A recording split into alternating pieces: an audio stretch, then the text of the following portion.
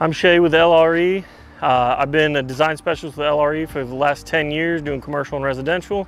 Today we've been called out to inspect the crawl space and wooden members of this home that was flooded in St. Pete Beach due to Hurricane Helene and Milton.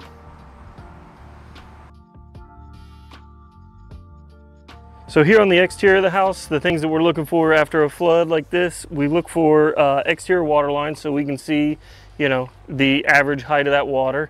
And then we look for other things that might not be related to the home, such as the seam on the chimney, where that flood water has likely softened up soils and caused it to pull away from the home a little bit, all the way up the side here.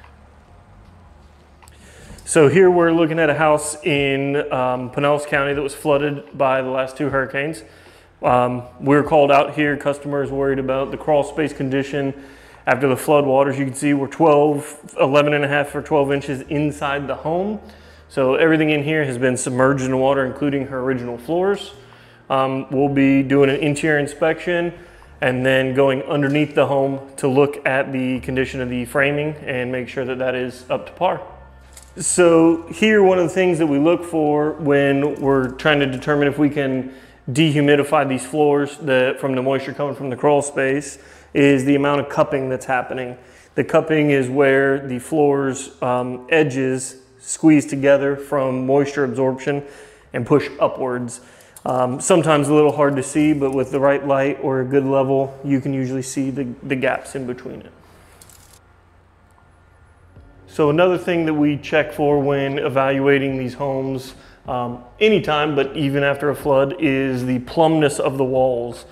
We're looking to make sure that they're not leaning, tilting, anything like that. So we like to check main areas, load-bearing walls, to see how close they are to vertical.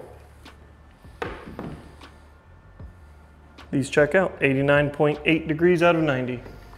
So one of the other steps that we do when evaluating these foundations is check for levelness across the whole thing. Not only are we checking the walls, checking the flooring system to see if there's any evidence of it dipping or lifting or anything like that. We use a tool called a zip level here, and we give it a 0 spot by the front door.